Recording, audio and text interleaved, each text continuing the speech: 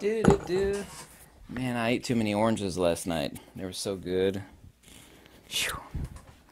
You know, how many people get fat eating junk food? I get fat because I'm planted behind the computer too much. But I mean, at least I eat healthy stuff. Yeah, no one's ever seen me eating a candy bar. You know, I think everybody assumes, including me, sees somebody that's fat, like me, you know, because I'm fat. Hey, that guy's eating candy bars. No, that's not the case. I want to do a short little video, and the stuff I just talked about, I'll edit out. You'll never see that part I just got done talking about. There's a translation. I've been translating Pali now for over 20 years. By the way, one of my mottos is nothing true is popular, and nothing popular is true. I don't know if you saw it, something that came out about all the Hollywood hypocrites. Of course, anybody with a half a brain knows they're horrific hypocrites, every single one of them. These are the same people who have been wagging their finger at you forever. These people that are so loved with like 14 million Instagram followers. You know, oh, the God, the beautiful people that are Photoshop airbrushed on Instagram. My favorite singer, my favorite actor. Wagging their finger at you. Telling you to put on your face diaper. Well, people with long telephoto lenses. Got pictures of them, and none of them were wearing their face diaper, you know, as they're surrounded by thousands of people. That kind of hypocrisy is really good in that it exposes their hypocrisy to even the dumbest people, but it also shows you, you know, what lying hypocrites they are. Here's a quote. This would probably be the only time I ever quote Bob Marley. Yeah? And it said, I can't mimic his accent, and I won't try. He said, what's wrong with the world is that everybody that's true is hated, and everybody that's fake is loved. Man, that's really powerful and accurate thing to be said. There's a Pali word that's translated by, well, I don't want to use that word, by people that are just not all that bright. They'll translate the word patujana. It sounds like you're spitting. An ancient dead language of Pali Prakrit. The word is patujana. And it's translated as commoner. It doesn't mean commoner, it means profane. Yeah, because what is common is profane. You know, the most common thing in the world, you know, at least on the surface anyway, like dirt, you know, it's profane. People generally don't like getting dirty, and there's all sorts of diseases in dirt. And garbage, you know, it's extremely common. We have garbage dumps. You know, that which is most common. So it's kind of an accurate translation when you translate the word patujana as commoner. It's common. Yeah, but nothing common other than the divine and natural order, which of course is incredibly common, but nothing that's common is noble. It's profane. It is noble in the sense that if we're talking about natura naturans, Mother Nature is like grass is everywhere, flowers are everywhere. That's common. We're talking about things of man and women, I shouldn't just say man, for of humankind. You know, things that they say, things that they write, things that they produce. When we speak of the word common, we're talking in that sense, not of, you know, because sand dollars are incredibly common, but they're not profane. They're beautiful, and they have of themselves the proportionality of the divine. This is my discovery, by the way. I was trying to figure out the sand dollar geometry for like over 20 years. I didn't like focus my brain in on it, but it just popped into my head one day. It's like, oh, there it is right there. I should have seen it all along. It was right in front of me. There's a story about a Neoplatonic Platonist, and you go around teaching things that he knew. None of his teachings are recorded, probably because they were not that good, but there are many other reasons for that. But it turned out that he was chided to teach a group of fools. There's a known group of fools that would gather together because, you know, birds of a feather flock together.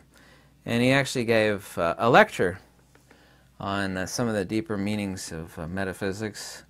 And it turns out he was hoping that, and he was assuming that we don't know exactly what he said. This is an ancient story with not any true specifics. That he found out that they agreed with him, and they started applauding him and talking about him. And when he found out that the foolish people, you know, thought so highly about what he said, he committed suicide. It's not funny at all. He at least had enough wisdom to know that if he said things that foolish people agreed with, then he must be completely in the wrong. I mean, that's only a story, but it's rather apropos to the story, is that, you know, once again, the motto that I've lived by, one of them anyway, that I created is nothing true is popular, nothing popular is true.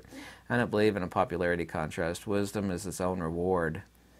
And the things that are most important in this life, that being wisdom and comprehension and understanding, are not cared about by anybody. I suffer the same issues as anybody else.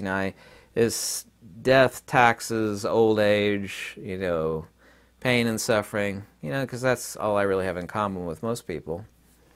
But, I have an insatiable desire to know and to understand, the deeper principles of Natura Naturans. And really, who on earth says that? I mean, it's true that if someone has a wife and 4 kids and 2 jobs, and I work 7 days a week, you say, I'm just too busy for that. It's a partial excuse, but it's definitely true and undeniably true. But when people use the word popular, in academia, this is one of the most profane things. When I hear other people talk about it, I wince and cringe. Like someone stuck a needle up my backside when people say, it was peer-reviewed. What are you written peer-reviewed? Peer-reviewed is consensus. Here's the immutable fact, and it's my statement. There's no such thing as truth by consensus. Consensus is the profane. It is what is low and is base.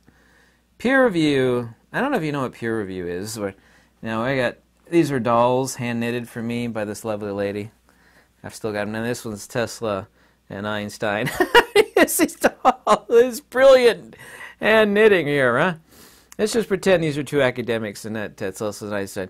I just wrote a paper on quantum entanglement. Well, since you've studied what I've taught for 10 years now, I'm going to peer review your paper and give it my approval because you agree with all the things that I've been teaching for 10 years. Well, thank you. And I'm going to find 2 of my other peers, including the guy that I learned from, and we're all going to review your book, and it will be peer review approved. Big thumbs up there. Yeah, I'm trying to do the thumb. I'm starting to resorting to dolls now, huh? That's what peer review, every time I hear that, I just cringe. I consume an enormous amount. There's some good, little kernels of truth.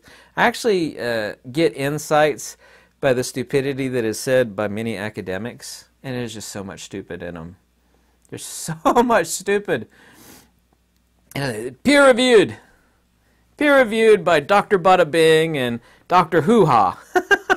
Dr. Hoo-Ha and Dr. Bada Bing agreed this paper, peer-reviewed. I've heard that so many times because I've written countless articles over the decades. I've written extremely complex articles about various abstruse topics of metaphysics, on anatta, just many countless. And I've posted links to these articles and these books, and invariably, like one person in 1,000, have you had it peer-reviewed? It's an ancient dead language only a handful of people translate. And 99.999% of them, in other words, basically everybody on earth but me, is a sectarian translator. What is a sectarian translator? In other words, it has to agree with my religious beliefs and all my elders, otherwise the translation is incorrect. So I have to make it look... And that's not an exaggeration, that's the truth.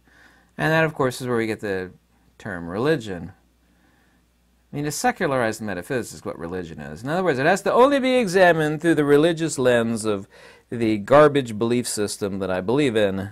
If it doesn't, then I must tweak the translation. They actually sometimes say this, tweak the translation, so that it did pass through the lens of my religious belief system. That's not an accurate translation. You know what that is? When they mistranslate stuff on purpose to agree with a religious belief system? Yeah. It is a religious peer review. They don't have to have other peers standing behind them to agree with them. The only thing you have to do is it has to pass through the lens of their silly little belief system. So instead of, allergies. Instead of fellow academics, agreeing with the nonsense that you've written, I'm the student of so-and-so, I'm going to write I'm basically going to rewrite the same garbage that's been filling my brain for years by academic doctor, professor, hoo-ha. He is going to peer-review it, and when people read the paper by this guy, he's like, I never heard of this guy. This is true, too. This is funny, but it's true. I just read the paper by Dr. Bada Bing, but I've never heard of him. Oh, yes, he just got his doctor's degree, like 4 years ago. I don't know whether to believe it or not. Oh, wait, I do believe it because Dr. Academic Professor Hoo-Ha has peer-reviewed Dr. Bada Bing's paper. I've seen this many, many times. I've even had people say this in debates that I had. Like, I don't know whether I believe this or not. I was like, well, sure you could believe it because his elder, Dr. Professor Hoo-Ha, has peer-reviewed it, and he has given it his stamp of approval. Oh, okay, because they're both... And this is what peer review is. And this is the reason why there ain't any good Pali to English translations. There are actually some. The only two that are good are not Maurice Walsh. He's just completely incompetent, but also, too, he actually translated it to a Theravada belief system. Of the Nikayas, for example, Caroline Augustus Foley Rhys-Davids and F.L. Woodward. These are true people who examine the texts for what they are in themselves. They did not use a religious belief system of garbage to purposefully mistranslate it.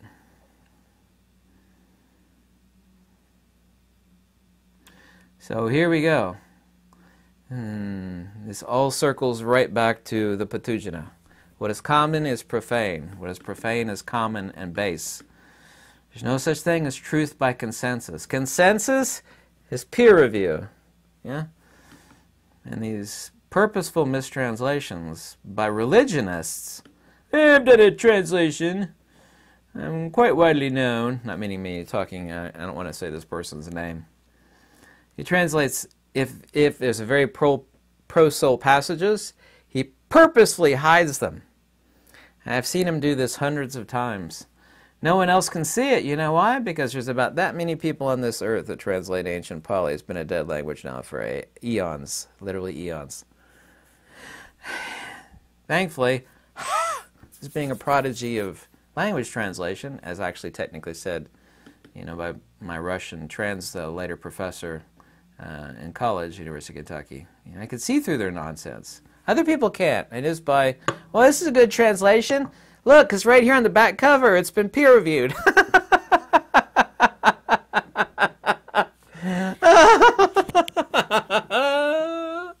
Oh, I wish people would wise up sometimes, but they don't want to. Sorry I had allergies.